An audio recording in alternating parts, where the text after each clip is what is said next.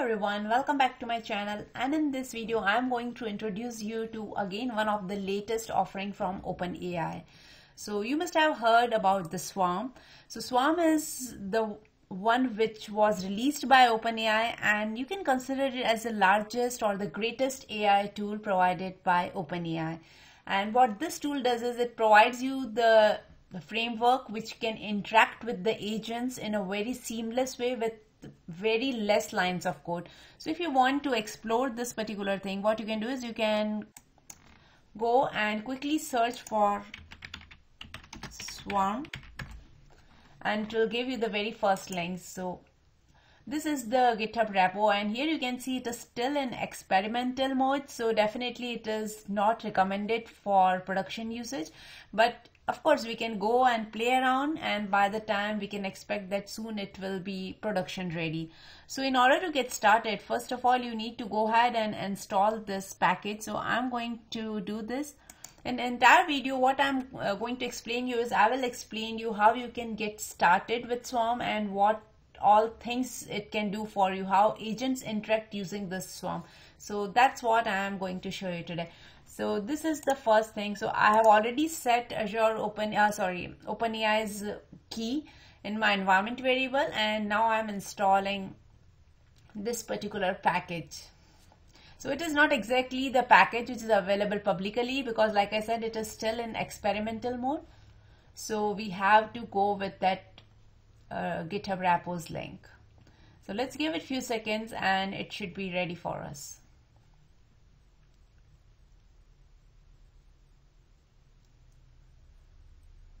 Okay, by the time it is installing, we can go ahead and start importing our packages. So the package which we need here is Swarm.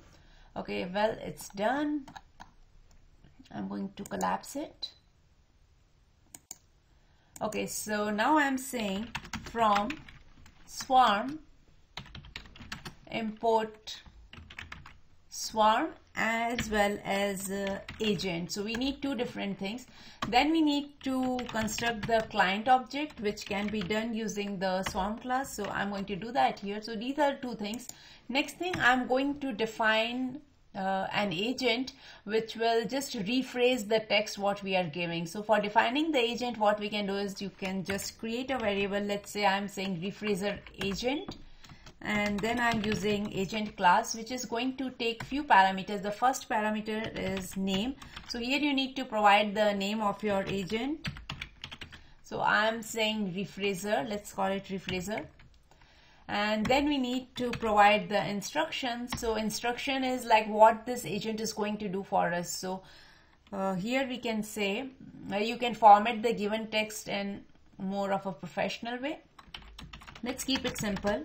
I would simply say you can format the given text in a professional way. So that's the only text I would like to supply here. So once we have this rephraser agent defined, next thing is we need to create a function which is going to return this agent whenever we need it. So for that, what we can do is I'm going to say def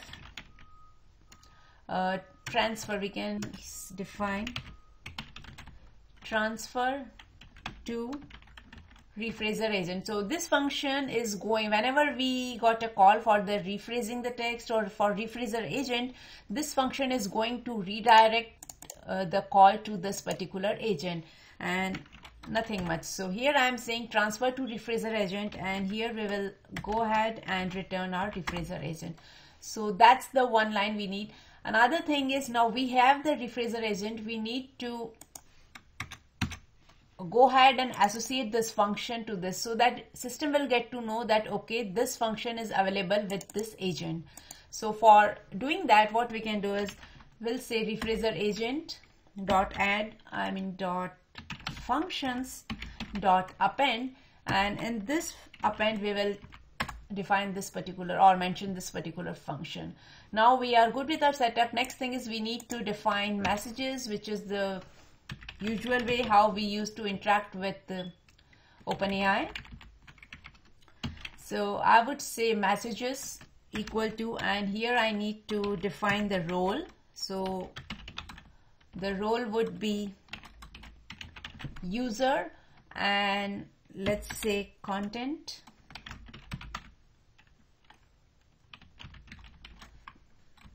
And here we can supply some string which this agent can rephrase it for us. So I can say today is very sunny day and anyone would love it. Let's keep it like this. Today is very sunny day and anyone would. Let's keep it like this, and we want this agent to rephrase it in much better way for us. So now we have this message defined. We need to associate this message with the client object which we have created on this second line. So here now I'm saying, let's create a variable named response, and we'll say client dot run, and inside this we can pass all these parameters. So let's first define the agent. Agent would be our rephraser agent, and then we need to define messages. Sorry. So here I am passing messages which we just defined above. Now we have this. Let's quickly go ahead and print this for us so that we can have a look at the output. So I'm going to, looks like I did some mistake here. We need to add comma as well. So this is the reply, and let me quickly reduce it a bit. So I'm going to give -1, I believe, because it is the last content. Okay, so the -1 and then content. So it should give us just one line now.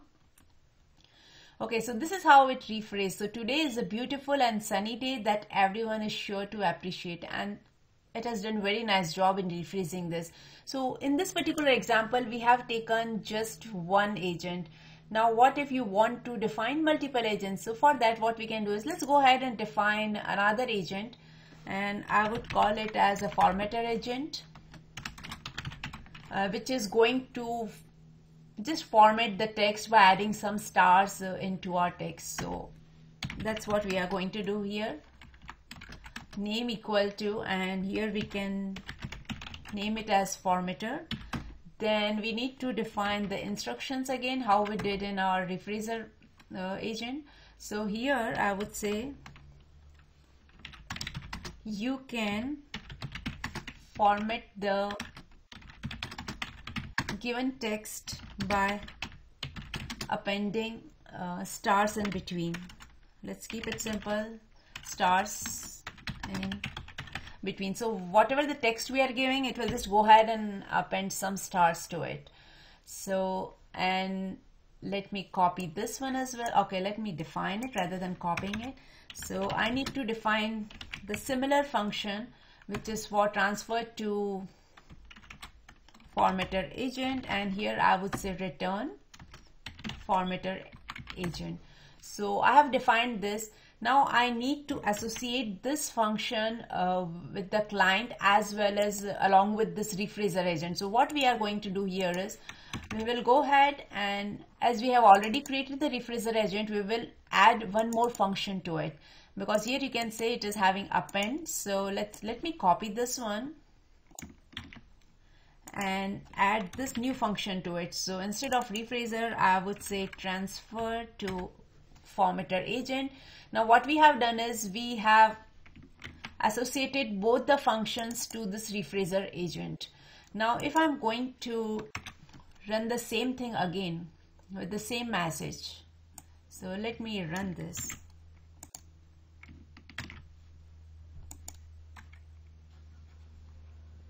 So this is my message. I'm going with the same text. I need to little bit tweak this. So instead of simply saying the text, I would say I need to rewrite this in a better way. Or rather doing this, I would first show you this case. So I have an agent which is already part of the client, which is rephraser agent.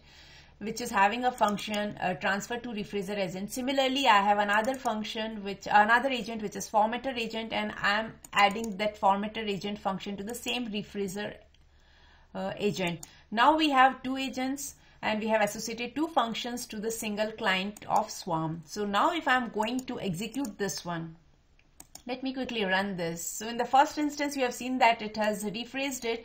But in second instance, when I'm saying the same input, when I'm giving the same input, I'm getting the stars in between. It means now it went ahead and executed my the second one, which is the formatter one. Now in this case, it is not sure what needs to be done or how needs to be done. So one thing you need to be very careful is either you define your functions very clearly or you provide extra instructions in your, like while providing the content. So now in this case, if I am saying, let me give this one again. So I need to rewrite this in a better way. And if I'm executing this now, you will see that it will not execute with star, rather it just rephrase it.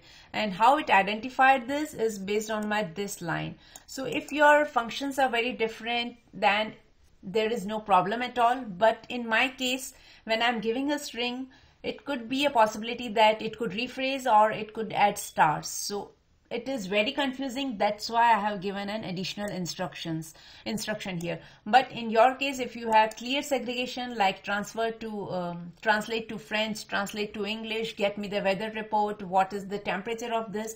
If you have such clear segregation, then you need not to provide this one, and this particular client, the Swarm client, will automatically select or detect the agent which can invoke the required functionality. So this is the beauty of the agents. The next thing is there are a few more things which you can do it. Let's say you want to pass in some parameters. So rather than typing, I can quickly point you here. So they have provided some samples over here. You can definitely go through these. So this is one important thing. Let's say you have created a chatbot or the agent and you want to say hi to the user. So instead of simply saying hi, how can I help you, you can just provide the name of the user like, hi Shweta, how can I help you?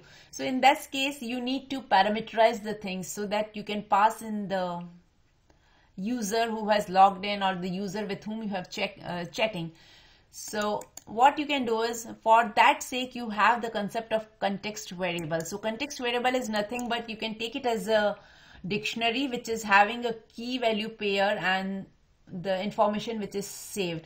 Now this dictionary you can create in any way. You can fetch it from the database, you can hard code it, or you can get it from your JSON file, you can parse your data, or from wherever you are getting. The idea here is to get that context variables in the form of a dictionary. So now in this sample, what they are doing is they are saying help the user and the username, do whatever you want. So this is the context variable and they are passing it along with this particular run function. So in run function, till now we were just passing agent in the messages, but now you can also pass in your dictionary. So in this case, it's just a one name, but if you have multiple values, you can also pass that here, and the system will automatically detect and will make a function call. Now another thing I want to highlight here is in the agent you have the instructions. So instructions could be your function, or even you can pass in some string value over here. So anything would work. Interesting thing, one more I want to show you is the function calling features. So here you can see that it's not only about instruction, you can also define your own functions, own Python functions, and get associated with the agent. So in this case, what they are doing is they are greeting in a different way, wherein they are passing like multiple they are passing the context variables, they are fetching the username, and then they are constructing the greeting. So this is the function, and similarly you can have your own function wherein you want to do something else, whether you want to make a call to a database or you want to fetch data from your REST API, whatever you are doing, you can similarly define your function over here and just point it to this particular functions collection here. So if you have multiple, definitely you can separate them by comma and add it in this dictionary, and everything will work seamlessly. Now the only thing here is make sure to pass the context, otherwise it will not grab these variable or the values from anywhere. And so in this case, it has created this greet function, passed it here or associated with the functions collection, and then they are getting the output as Hola John. So similarly, you can do it. There are a lot many things which you can do it, how you can do update your variables, that you can check it out. Even if you want to see how you can streamline your response, so rather than getting everything in one shot, you can get character by character or the in chunks using this particular thing by setting the stream equal to true. So I believe this is a very good framework, because if you will look at our code, it's like very simple, and whenever we are having a functionality, we just need to define similar kind of function and then append it to this. So these are the only two things which these are the only three things we need to do: define your new agent, create a function, and then add that function to your existing agent. So that's all you have to do, and I think that makes our code very, very simple. So let's wait until it is production ready so that we can use it in our applications.